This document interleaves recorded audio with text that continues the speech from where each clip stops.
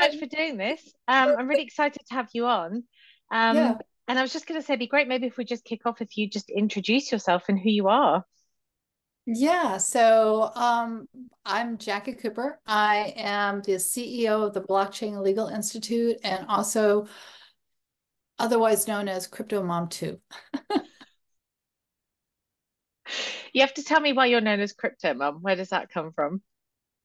So not so long a story, but there might be a longer story as I start to tell it. I'm a mom and I have a wonderful daughter who's now 27 and doing great things. But when I first started my blockchain journey, which was about 8 years ago, someone said, "Oh, you're a crypto mom." And I said, "No, I really have to be crypto mom too, because Hester Pierce is crypto mom one, the first one, because the media dubbed her as that. And I really did not want to step on her toes." So Oh, I didn't realize that that's what she'd been dubbed. That's cool. Oh, well, you're following her blazed trail then. That's wonderful. exactly, she broke a lot of glass ceilings, and so and being a spokesperson for those within the blockchain space. So I'm sort of doing this similar thing in terms of, promoting, educating, and making sure people have resources. So that way they can make the decision about what's best for their journey. Yeah, that makes sense. Can you talk a bit about your journey then? Because you have a background in law. So what's your career journey been, and when did you first find out about this groundbreaking technology? Yeah, so I started learning about the blockchain world about 8 years ago now. And my first step into this was with some difficulty, because I realized that even though I have a lot of education, it wasn't intuitive to me. So I needed some mentoring and help. And I found a woman in Scotland who actually had been in this space for a while. And she answered my questions in a very thorough way. So I felt comfortable with the information she was sharing. And she showed me how to open up my first wallet. I ended up, I am a Bitcoin miner and a node owner now. So I've taken, the step from the first wallet opening to now the tech side. But my first token that I bought was an altcoin. And in some ways, I'm very happy that that was my first experience, because it had an ecosystem. So I could see how it could be used to buy air or food or other objects. And as opposed to buying a token or a coin on a centralized exchange, I really saw the possibilities of what cryptocurrency could be as a currency. And when I learned about Bitcoin and the power of that decentralized currency, I realized the economic freedom that it could provide to people. So, again, I've had a long journey myself in terms of understanding the liquidity behind things, the risks behind things, and it's been very positive. But I've been scammed too. I've had situations too. So it and through those lessons, I've been able to help others to kind of learn how to ask questions to be able to be more astute as we kind of make these financial investment decisions. Yeah, that makes sense. How did you end up starting the Blockchain Legal Institute? Is its jurisdiction, is it US wide? Is it global? Like what's the kind of geographical area that you're looking to cover with it? Yeah, no, it is global. And for people who want to see it, we might share screen later. But basically, the Blockchain Legal Institute got started in May of 2023 because I'm the author of a series of books called the Bitcoin Cinderella. And the Bitcoin Cinderella and the Seven Dwarves was sponsored by CleanSpark and at the Miami conference, Bitcoin conference, so that way I could give it away. When I was at my booth giving it away, a young attorney came up to me and asked me for help and resources so she could start her legal practice in that area. And I realized there wasn't a centralized location for all these resources because we're in a decentralized space. So, I with my co-founder, who's more on the tech side, I'm on the content side, did a 2-month hackathon, and in July, the Blockchain Legal Institute got kicked off, and it's designed not just for lawyers. I mean, CPAs can be on there, and women, men, individuals, students, all age groups. It's a resource for what's going on within news, artificial intelligence, Bitcoin, Ethereum, blockchain use cases, laws from the 50 states, laws from around the world, various associations.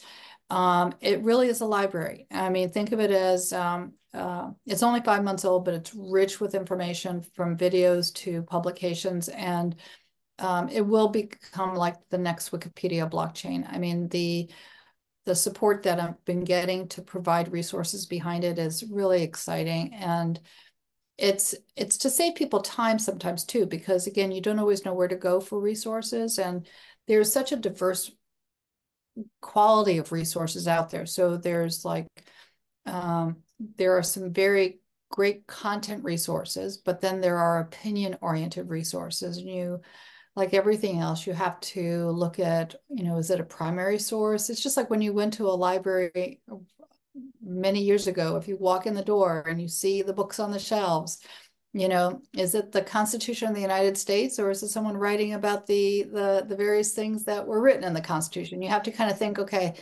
who it is and what are they talking about? And then you have to judge it, decipher it, and see, how does this apply to your life?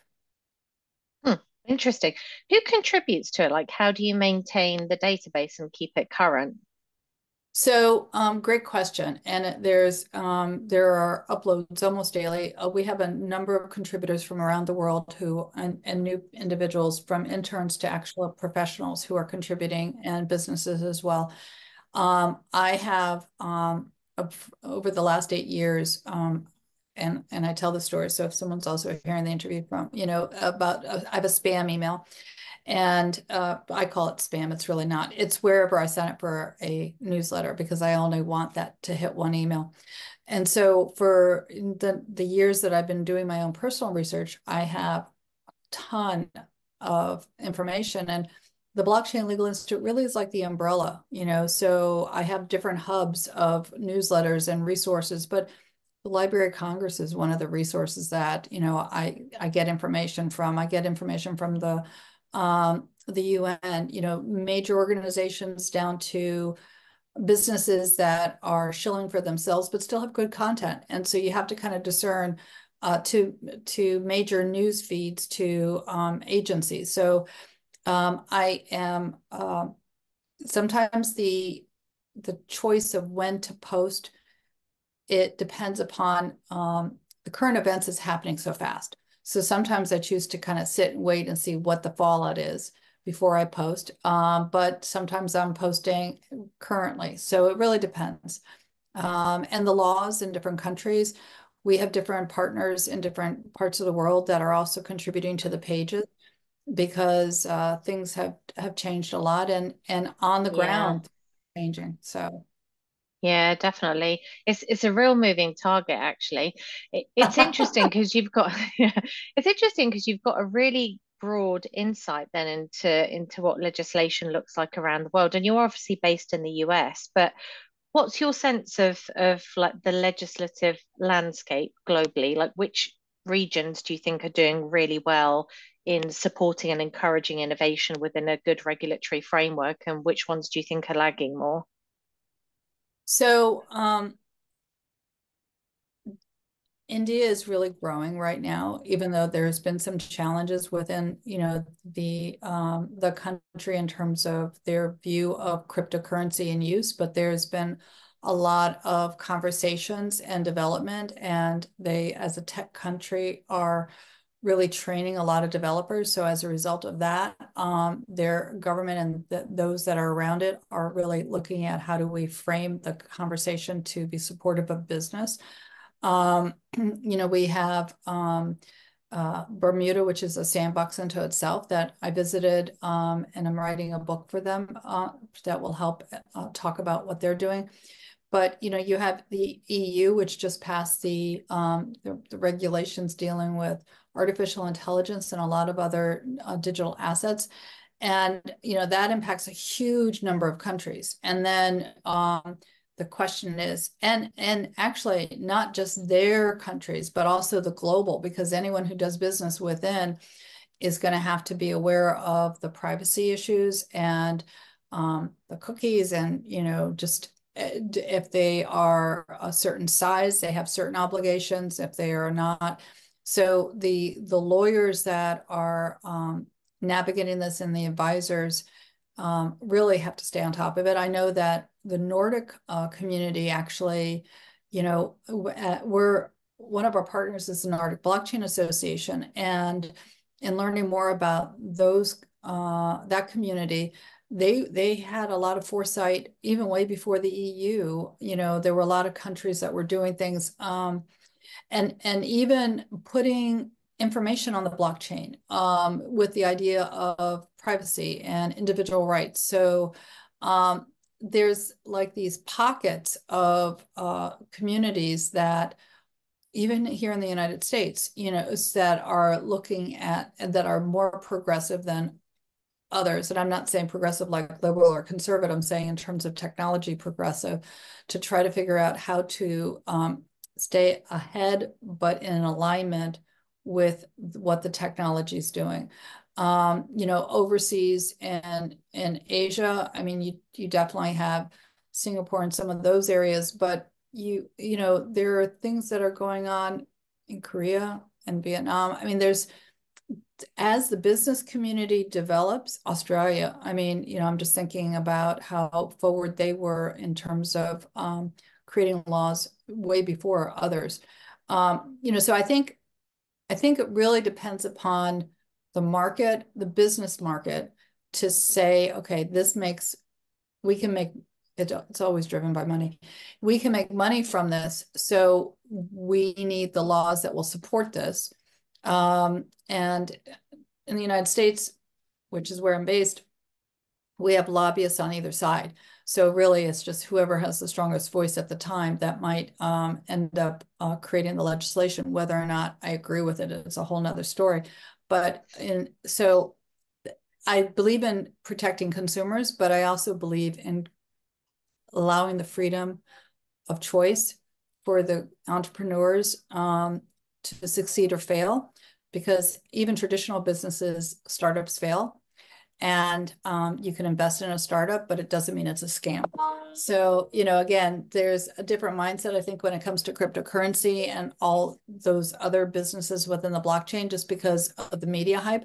So I think that kind of creates a different tone that people should be looking at every business the same way. It just happens that it's on an innovative technology platform as opposed to the content or service. So. Yeah, yeah, that definitely makes sense. How do you think the US is faring? Because we're actually having this conversation a day after the ETFs actually started trading, and there was a big fanfare about it. And it's funny because I'm based in Canada, and Canada's had a Bitcoin ETF since February 2021. And I fully accept that the population is much smaller here, obviously, and I think US is nearly 10 times the size. But it's just interesting to me that there was so much fanfare about it for the US and so many expectations, and the build up was just going on forever. Um, and I think a lot of people didn't even realize that Canada had already had an ETF for like 3 years. And it just wasn't that momentous, I don't think. It was just like whatever. I mean, people were happy that it was brought out, but it didn't materially, I don't think, change, the Bitcoin landscape that much in certainly north of the US. Um, so what do you think about the ETF approval and what its impact might be? And where do you think the US is on in this kind of journey from a regulatory standpoint?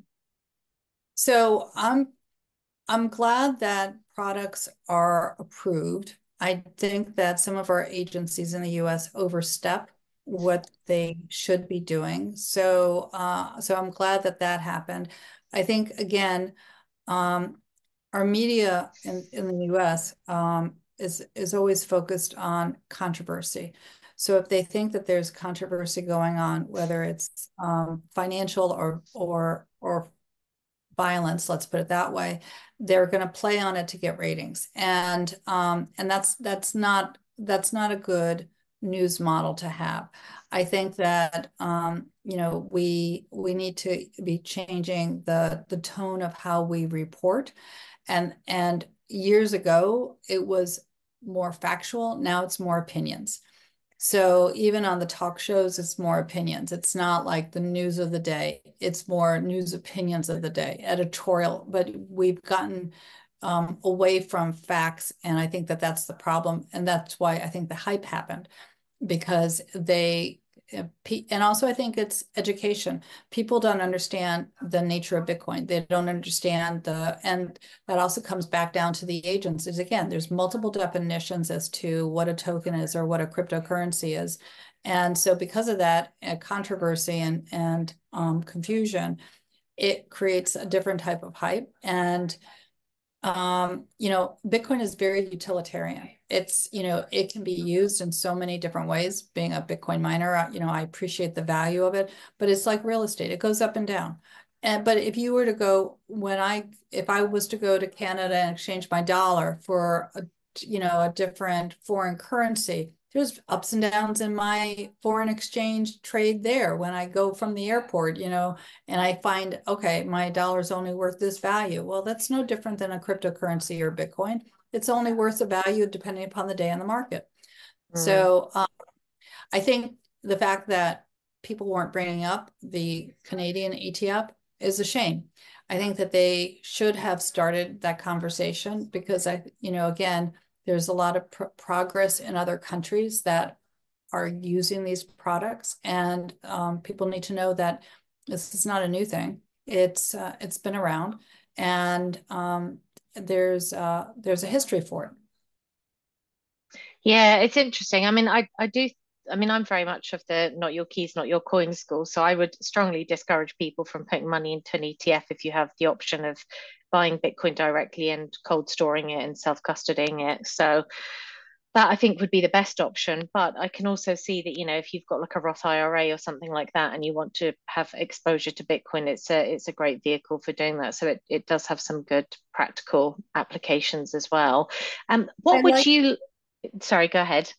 I was going to say, I like the option though of the Bitcoin, because I know in my own personal journey in retirement, when I first started investing in an IRA, I didn't have access. I didn't have the ability to say, Mm. consider an altcoin, consider Bitcoin, consider something that for me is not risky, but for my financial advisor they might think, okay, it's risky.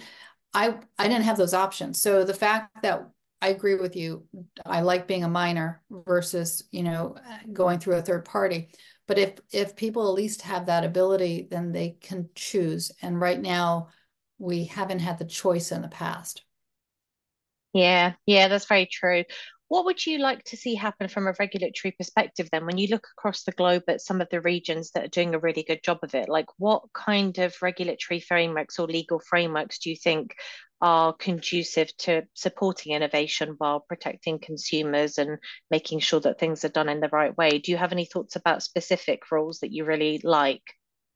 Yeah, I think that we need to be looking at more of the economic zone model, the sandbox model, to have companies be encouraged to experiment in a professional business way. And also for the consumers, the KYC, know your customer, I think is really important, because then the company knows who they are and where they are. But I I don't think, and I know that this idea was floated around and I'm not a fan of it. I don't think that this type of investment should be restricted or relegated just to accredited investors. I think that that really frightens me if people are saying, well, someone who doesn't have a certain income level should not have access to this.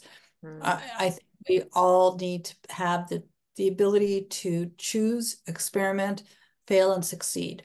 And the only way that you learn how to invest is by losing money.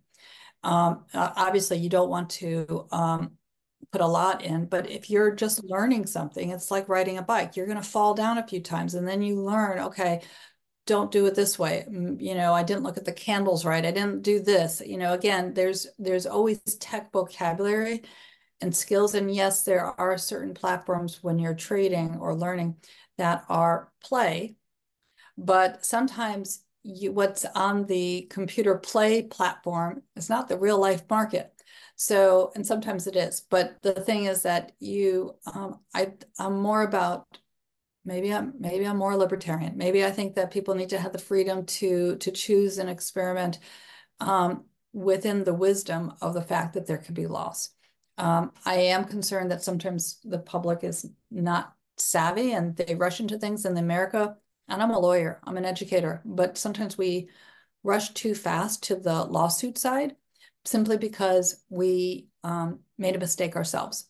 So, I mean, if we don't know how to ask the questions, now, granted, someone can be scamming you too, but if we don't know how to ask the questions and we make a mistake, then it might be on us and not on the platform. So there's a lot of factors here. Yeah. Yeah, it's really interesting. I think the when you sort of delve into this world, that kind of self-sovereign training comes into play, where a lot of the focus is on making sure that you can be self-sovereign and that you're sort of responsible for your own finances. And I think it was interesting actually because I was interviewing somebody this morning for the podcast. Just we were talking about the she's a death doula, but we were talking about like kind of confronting death and thinking about how you manage your life. And we were just sort of saying about how everything gets so outsourced these days. So there are all these kind of guardrails put around things. And what happens is people just stop understanding stuff or stop learning because they're not self-sufficient and they're constantly outsourcing. So it's interesting. I think the impact for certainly, I think many people that get into the Bitcoin space, when you start understanding that self-sovereign nature of the money and the self-custody, it really changes your relationship to a lot of things, not just Bitcoin. So it's quite Um, fascinating. I'm glad you brought, or I'm interested to hear more about the person that you interviewed, but from the perspective of uh, your family and situations that can happen, because I'm a single mom and also a lawyer, one of my pet passion areas is making sure everyone has a will and making sure that the family knows how to access your coins. I know everyone is concerned about privacy and everything, but if we are creating generational wealth online and your family doesn't know, then you've defeated the purpose, because if something happens to you medically or otherwise, and they don't know how to access it, which it can be difficult because it might be on your phone, it might be on the computer, it might be authenticated through an email. There's just different ways. Um, I think that this is something that everyone who owns a digital asset needs to immediately take ownership of talking to the family about, okay, these are our assets. This is how we, access it. It's no different than knowing who your mortgage company is or who your healthcare provider is. Again, and even making sure your accountant and your lawyer have that information, maybe not your seed words, but know where they are. So in case something has to happen, especially if you have minor kids. I mean, I created I pop everything on Amazon, but I created a best 5-minute crypto wealth organizer for my daughter, who's now 27. But when she was younger, I wanted her to know how to do this, again, because we need to teach others, and the best way of financially knowing how to take charge of your own life is also knowing where your paperwork is. Even though I'm a procrastinator in many ways, this type of, like doing my taxes and having a box of receipts and then organizing them at the end of the year, these are critically important documents that everyone, I think, needs to have. Yeah, yeah, I totally agree. I wanted to shift gears a little bit then and talk about your fiction books because that's a really interesting area that you've delved into, and it's quite opposite to your work as a lawyer, and all of this kind of very formal stuff. Can you sort of touch on how you got into writing and then writing about Bitcoin Yeah, or so crypto? well, yeah, no, it's Bitcoin. So I wrote the books. It's a series called The Bitcoin Cinderella, and the right now the second book is called The Bitcoin Cinderella and the Seven Dwarfs. And there are two more books coming out. It is like Harry Potter and the blockchain. it's the Bitcoin Cinderella and the Pink Sands Treasure of Bermuda, and then the Bitcoin Cinderella and the True Stories of Women in Bitcoin, which we still need to schedule your interview. And and so being in the education space and the law space, it kind of provided me two different pathways of looking at things, and also being a mom. I realized that kids were gaming, like my daughter. I knew nothing about gaming until she started doing stuff. And I was investing, and she knew nothing about that. And there wasn't that cross communication. So and then in the education space, I saw that there were a lot of tech things, but nothing that was kind of a gentle way to enter this area. So I decided to use the power of storytelling through the Cinderella story. And so the first story, Bitcoin Cinderella, the mom is actually a blockchain engineer and who works with Satoshi, who is the actual creator of Bitcoin. And the dad is a traditional banker. So there's a little bit of a clash there because they have different philosophy of life. And Cinderella ends up, the mom leaves to go into the metaverse, which she leaves a note for her daughter, though, saying, I'm going to see you again. And this is how you're going to find me. And she leaves her a purse, which has like words in it and numbers, and Cinderella had no clue what it is. And so over the journey of the first story, she learns that that's actually a Bitcoin wallet. Those are seed words. And so in the traditional adventure, there's a ball. And so the ball happens in the metaverse for the prince, who's more new agish.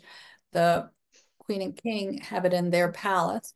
And she gets kicked out of the metaverse with a timed NFT. So a lot of the vocabulary is built within. And also, I always say this in the book as well. Don't give your seed words out to anyone. But in the book, the prince has 6 seed words and she has 6. And yes, I'm going to ruin the story for you guys. But anyway, the glass slipper, instead of glass slippers, the wallet comes together. And when the seed words are put together, and then it opens up. So that way they know that they're supposed to be. So, but there's a lot of other, magical things. So definitely, have fun with the story. And then she and the prince decide that they want to heat their new castle with Bitcoin and power it with solar.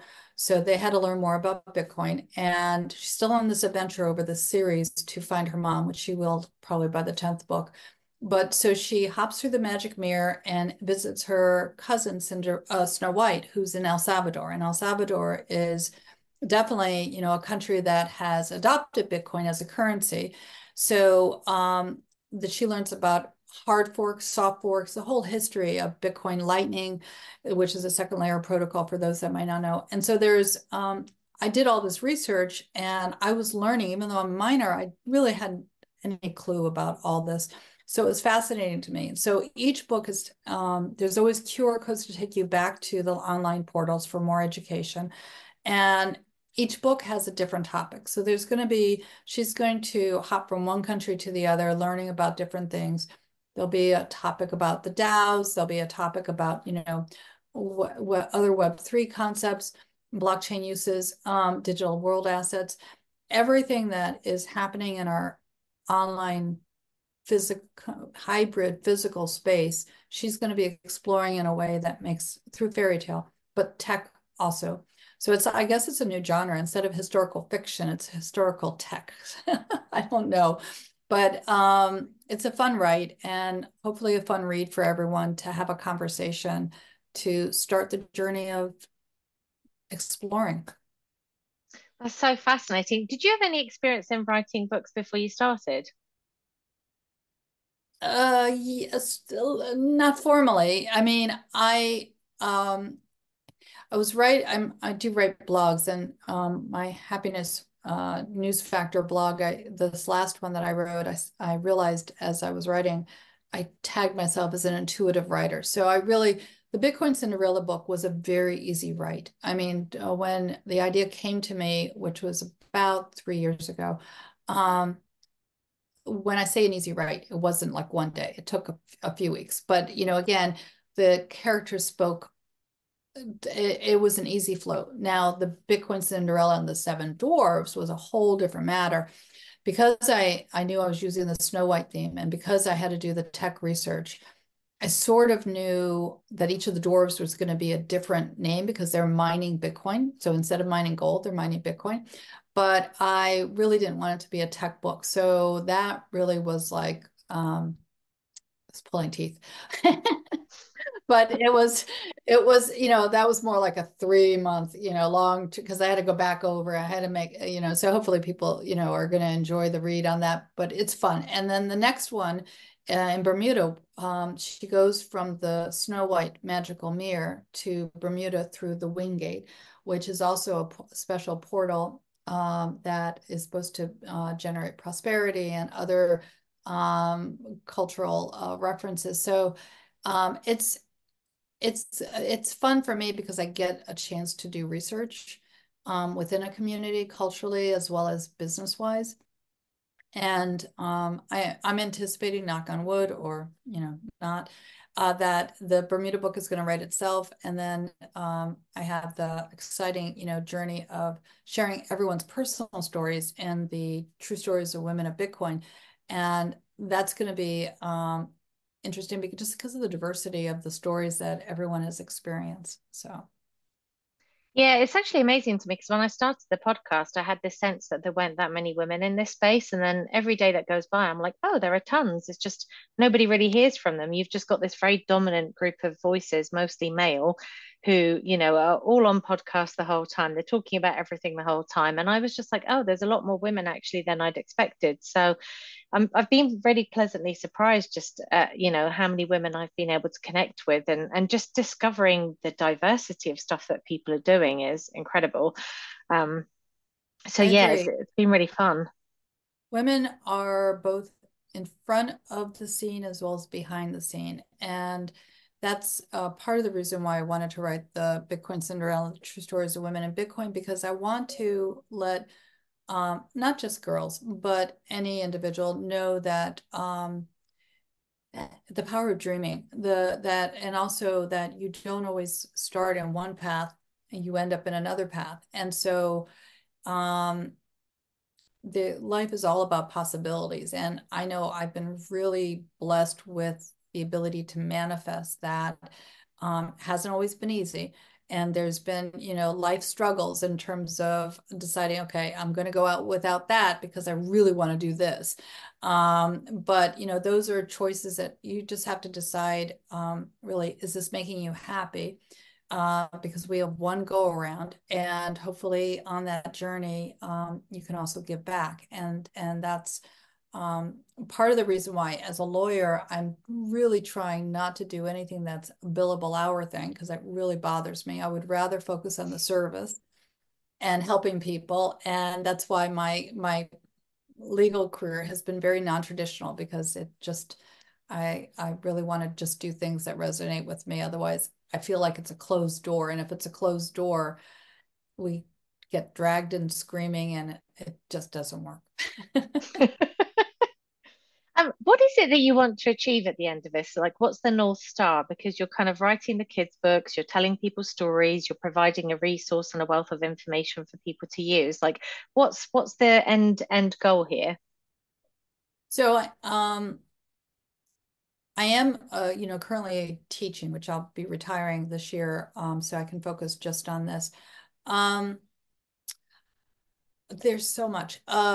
The Blockchain Legal Institute that I created is a centralized library of resources. So one of the, and it's really the umbrella for everything that I've been doing over the past 8 years. So I really want to develop that to be, right now it's subscription based, but my goal and hope is that it will end up being a public resource that will be underwritten by sponsors. So that way there can be an open source way to do this, and provide education to a variety of communities that don't always have access to this education.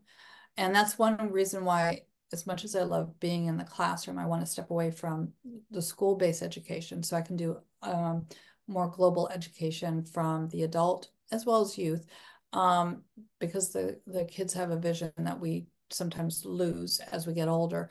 And they always keep us young if we kind of feel their awe at the discovery of the moment when they learn something new. That aha moment is, priceless. So I guess the North Star for me would definitely be the success of BLI within a variety of communities. The book is translated into multiple languages. Right now it's Spanish, Creole, soon to be French, possibly Swahili. Oh, wow. Yeah. So I definitely want to make sure that the educational materials um, are culturally appropriate and blockchain rich with vocabulary. I never want to simplify it so much that people don't understand the tech side, but I definitely want to have them not be afraid of understanding what the vocabulary is, because just like every profession, there's academic vocabulary, there's everything, we all kind of have our lingo. And sometimes that scares people when they don't know what that means, because then they think, oh, there's a wall. But really, it should be accessible to everyone. And if we are going to be in the Bitcoin community or the other communities, if we're going to make sure that everyone is not bankless and that we all have economic freedoms and are able to have the roof over our heads, the food that we need, clean water, the education, then we have to look at this globally. And it's this not piecemeal in any, we're not piecemeal anytime soon, because you take a look at what happened with COVID. We all got shut down. We realized that, okay, we're in our home, our little box, but then we saw online the nature of community. We had people from different countries that we could see, I just remember the people singing from one balcony to the other, the people, having conversations, with their neighbors, even though they couldn't be close, people realized the power of communication and the importance of community. And I really want people to, we have a very fast-paced life in our world. We need to learn how to slow down, appreciate each moment, and um, and be kind to ourselves. So, again, that's all part of I guess the mantra of what I'm trying to both do for me and those that are around me, sometimes successfully and sometimes not. What do you teach at the moment? Are you just teaching a broad education spectrum or a specific discipline? I'm dual certified in general education and special education, and currently I'm in the special education field, and I'm in charge of the department that I'm in for my school. And so at the moment, the grade that I've been assigned, even though in elementary school I've taught from K through 6, the grade that I'm working with right now are kindergartners. So Oh. I know they're so cute. And they're just so funny. I think about each of the kids, and one of my kids keeps saying, "Well, why? What's this? Why? What's this?" And so you answer, and they're all about discovery. And another little friend is definitely bilingual, and so I don't speak Spanish, so I have to use my translator app to kind of help, because he's both languages he's learning. And but it's a fun time, and I know I'll miss being in the classroom, but I know I'll be able to kind of create different classrooms. Yeah, yeah, that'd be incredible. It's great that you have that experience in teaching. I wanted to ask you, just to shift gears again, if what your thoughts are about women in this ecosystem, because you obviously get a lot of exposure to women in this space, but do you have any thoughts as to why there aren't as many women as men, and what's your thinking about how to address that, if we even need to address it? I think we always need to address it. I think that I mean, that's why I wrote the Bitcoin Cinderella with strong women characters, to model for girls the fact that they can be in tech, they can be within a Bitcoin environment, they can be, it's just one example, but I know that it's like anything else. If you don't see the women, you don't necessarily think that you can model after them. So that's one challenge. And then I know I've been mentored by a lot of women and a lot of men, but we also need to and we need to develop that give back system where we're always reaching behind to help educate the next person, because this definitely reminds me of me in elementary school, because when I started my blockchain journey about 8 years ago, I was at the kindergarten level. I might be at the sixth grade level now, but those that are actually doing the tech, creating the blockchain, the really deep dive in coding, that to me is like graduate school, because I haven't done a hackathon like that yet. So for me to look at all the code, even, when in my Bitcoin wallet, I'm looking at all these little numbers thinking, okay, that's a hash. Well, how does that work? That's why I bought a Mm. node, because I really wanted to see more of the tech and have hands-on. And I've had a lot of individuals help me with that. So I think we need to have more educational programs to expose. Sorry about that. Give me a sec. And I think that from the educational perspective, we just need to have more books, more webinars in multiple languages. So, I think that's the biggest challenge. And I know that there was some conversation on LinkedIn about women at conferences, that there might not be enough women to be speakers. There are enough women to be speakers. We also have to encourage women to not be afraid to take the stand and to, I remember when I first got my law degree, I did not want to go in the courtroom because I was nervous to stand up and to talk. And now, many years later, I keep thinking, okay, I understand that mindset for that time frame, but now I would have no problems getting in front of a judge and arguing a case. But it takes different time period of your life sometimes. So Mm. I think we need to encourage women to speak, even if they are on multiple panels, so that way they're not the primary source, because it is hard to speak, but their voices need to be heard. So that's why I'm glad you started what you did, because you're giving access to women of a lot of different communities a voice, and I think that's really important. Yeah, and I kind of with the member platform, I wanted to connect women together as well because I felt that many of them, they're on Twitter, but they don't really like using it and they don't tend to speak much on Twitter. So I wanted to create more of a closed community where they could actually interact with each other without having, the sort of external broader world being present. Um, and just create content that was more specific to women that they would jive with a bit more. But it's been really fascinating for me doing the podcast and talking to all these women because I suddenly just discovered that they're everywhere. Like they're everywhere and they're working on lots of interesting projects. And, a lot of them I consider friends now. We've been talking back and forth for months and working on stuff together, and they're mentors to me and advisors and all of that kind of stuff. So it really has struck me how rich and diverse the community is and how much stuff is going on. But I do think, to your point about the conferences, is that men tend to put themselves forward for these things and women don't. Um, Mhm. and so I encourage the women on my platform, like this conference is coming up. If you're not already speaking, apply to be a speaker. Like make sure that you put yourself forward for this and so on. Because I just think that's how we get, more kind of interest and more traction. So yeah, I would encourage to note to any woman listening to this right now is apply to be a speaker at conferences because you never know, and you probably have something really great to contribute. I have a friend actually who's a yoga teacher and a Bitcoiner, and she did on the platform, she did for us a Bitcoin yoga session. And her name is Alison Yancey. She's the founder of Optimal Wellness. So she's very deep into the whole wellness space. She runs retreats and is into all of this kind of health stuff. But I was really curious as to like how this might pan out. Like, what's a Bitcoin yoga session? But she basically spent some time doing meditative work with us and breathing, and then talking about how a lot of the principles of yoga tie in with a lot of the principles of Bitcoin, like the self sovereignty, the non violence, like all of that kind of stuff. And it was fascinating.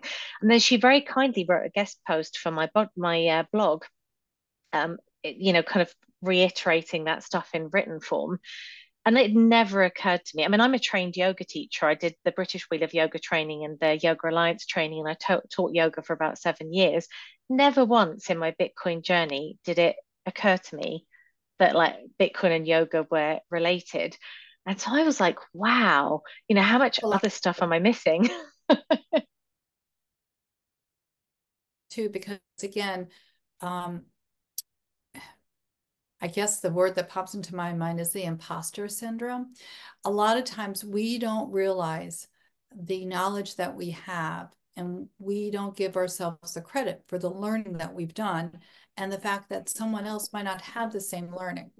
So when I started to write the books, I realized, wow, over the past few years, I really have been a sponge. I have, taken in a lot of information, even though there's always more to know. Um, but someone who's new, like the woman who came up to me at the Bitcoin conference in May of 2023, she was just starting her journey. So everything was brand new to her. She was like, a kindergarten child saying, wow. And that's how I felt when I went to my first Bitcoin conference. I had bought Bitcoin. This is, I guess, prior to me becoming a Bitcoin miner, or maybe I had already become a Bitcoin miner, but I hadn't gone to a conference. I walked the aisles and I saw in the exhibit hall all the businesses. And I thought, wow, this is huge.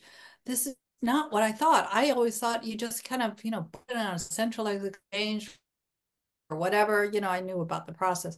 But, you finally realize the community of it, it's a lot bigger. And when we start our own personal journey and we start educating ourselves, someone else is always behind us. They're always starting their journey first, so um, and it is really important to realize that when you as a woman who's going on stage speaking, you will be inspiring someone else who might not have that same knowledge base, because your journey is a little bit farther along, or maybe not. There might be really experienced other women in the audience who are listening to you, but there might be a nugget that you're sharing that is their aha moment of something else.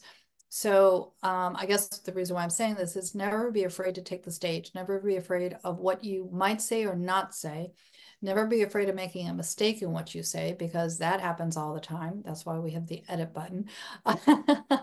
But also, there's nothing that you can say that's going to be so detrimental. So just be yourself, be authentic, trust yourself, and share your light, basically.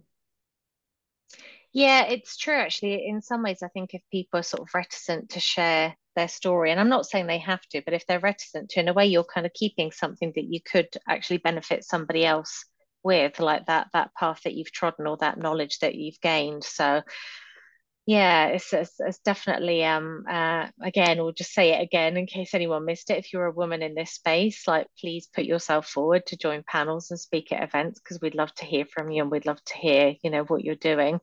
Um, so what's next then? So you're working on like the Bitcoin Cinderella, you're working on the true stories of the women in Bitcoin. You've obviously got your hands full with your day job and your blockchain legal institute, but is there anything else on the horizon that you're planning on doing that you can share, or what are your next steps? Yeah, so I'm actually doing some really exciting legal research. I've already kind of outlined it, so I'm going to start next week actually making calls, but I'm researching what's going on within our 50 state court system, and the types of resources that they're using to educate the judges, because I want to find out if there are gaps on what they need to know, not just by what the plaintiffs or defendants share, but where do they go to find out background, and not just from the cases that have been decided, but to understand the content, to understand the protocols, to understand what the community is, who the community is in the application, that type of thing. Because I think when yes, the decisions of a case is based upon the facts of the case. But when you are deciding and looking at the facts of the case, you can't necessarily, you do it in isolation because that is one case, but you also do it with the understanding of what is the community. So I think it's important if the judges within the United States are not fully aware of that, and I'm just not talking about being educated through media, then they need to have some background knowledge. And so that's research is going to be conducted, and at least phase one of it, because I know as we kind of do the research, it probably be like an onion that we're going to unpeel and different phases will happen. But I'm really hoping to release the first part by September. And we are also doing, I really want to start, and so we are, the educational portal. So for continuing legal education, continuing education. And I'm not going to be the only talking head, so to speak. There are other individuals. Oh, I see. So if lawyers in this space want to kind of upskill, they've got somewhere where they can go for further training. That's fantastic. What a great idea. Yeah, exactly. And so there are other um, attorneys or experts in the content area who might not be attorneys that can provide workshops so that way the continuing legal education for these attorneys can happen and they can get credit for their bar associations and that type of thing. So so that's definitely things that we're doing this year, which is rewarding to me because I do want to step into the adult education side. Yeah, that's fantastic. Wow. What great work you're doing. I don't know how you find the time. I should probably ask you, like, how do you manage your time? I use Google Calendar religiously. I have a system where I have um, different tasks that I organize by priority one, two, three, or four. And that way I can move it if I don't get it done from one day to the next. I'm also a constant list writer paper-wise. And my wall in my offices has a ton of lists for different projects. But I use it strategically so that way I'm able to kind of collectively manage the time. And I do verticals in my head in terms of, the different projects have different verticals. And then within those projects, there's certain priorities and certain calendar timelines. But I also don't stress if I don't meet them because I know that there's going to be something that happens during the day that's just going to throw off the entire schedule. And, again, so be it. It's sometimes things are out of your control. Like when my battery in my car died, well, that took up 3 hours. So, but again, the I'm lucky that I have the flexibility to do this. I know some individuals might not because of family obligations or whatever. My daughter's, as I said, an adult now, so I have that luxury. But um, yeah, so time management, sometimes it overwhelms me, but then I just kind of rethink, okay, reset, rethink, and plan, and then just do bite sizes. So, again, I know what I want to accomplish, and it ends up always getting done. Eventually. And eventually, exactly. It's funny, I do notice that. I feel like people who've had kids are a lot more chill about stuff and deadlines and things like that because they're so experienced at handling the unexpected, shall we say. You have to. And I think as a teacher, you see that too, because you have your curriculum you have to teach, but sometimes there's a group of kids that just need extra time to teach it. And you can't be rigid with the child because the child is a precious little being that needs to know this information. So yes, there's always a collective organic system that you work within, but then there is being human and understanding how do you navigate your humanity. Yeah, yeah. Very, very true. Well, thank you so much for your time today, Jacqui. This has been so interesting. I am uber impressed by everything that you've managed to achieve and just the tenacity of learning this stuff and then being able to regurgitate it in a form that other people can understand. So thank you for all the amazing work. Thank you for existing and much luck with all of this. I hope it goes really well. And I'm really looking forward to seeing how all these different projects turn out. So thank you. And I appreciate being on. I appreciate, everyone who's in your community. And I think it's phenomenal, the safe space that you've created. So that way everyone can learn and blossom like a flower, So again, we all need that because it takes everyone to help each other. Yeah, for sure. Well, thanks so much, Jacqui. Enjoy the rest of your day and thanks.